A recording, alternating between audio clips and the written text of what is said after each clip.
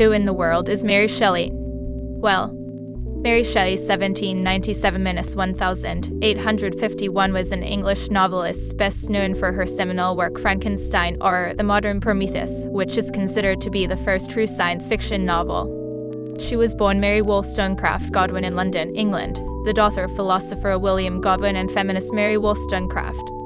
An avid reader from a young age, she developed a passion for the Gothic novel and began writing her own stories at the age of 16. At 18, she eloped with poet Percy Bysshe Shelley, and the two married a year later.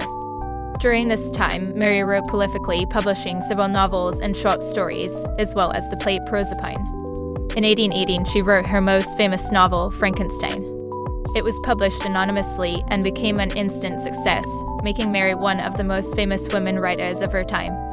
Mary's legacy is vast. Her work, particularly Frankenstein, continues to be widely read and studied today.